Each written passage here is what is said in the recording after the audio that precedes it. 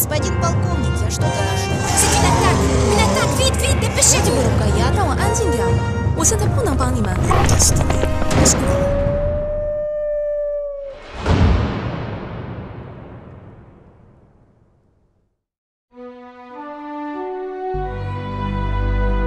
Helena was now at home. She had gone through the squeaky iron gate, crossed the garden with its shrubs and high yellowing grass, which looked more like an extension of the wild forest than a cared-for garden.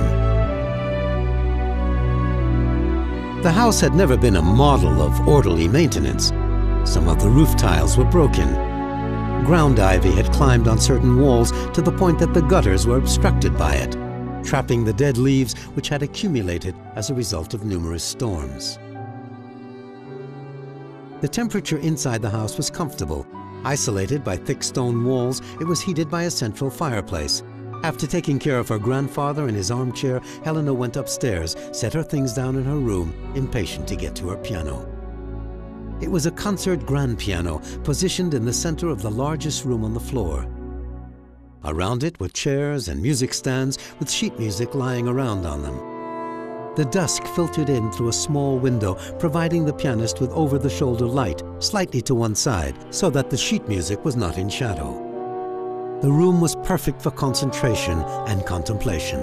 It was an ideal place to celebrate the cult of eternally great music, greater than man and capable of elevating souls to divinity. Helena placed the music on the stand, sat down on the velvet-covered bench, and closed her eyes. It was characteristic of the greatest virtuosos to listen before playing. She heard the entire piece inside of her, giving each tonality a different color, each nuance the weight of an animal, such as a bird, a lion, or an elephant. Her father, Vittorio Conta, a renowned orchestra conductor, had taught her the art of internalizing the music, of detaching it from the mechanical constraints of the instrument. The piece was not dependent on a metal or wood tool.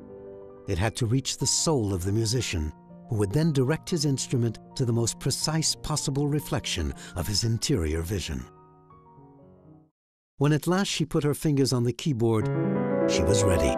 The image of the music was clear and precise, and the demands of her magnificent instrument unbending. It was incredibly satisfying to suddenly feel as if she had left the real world and was floating in a half-dreamy state where everything was possible and where everything was absolute emotion and beauty. It was a world of love in which violence could be beautiful, and where dissonance resolved itself in harmony, a bit like a state of wild nature without the presence of man, where balance was the rule of law. Suddenly she stopped.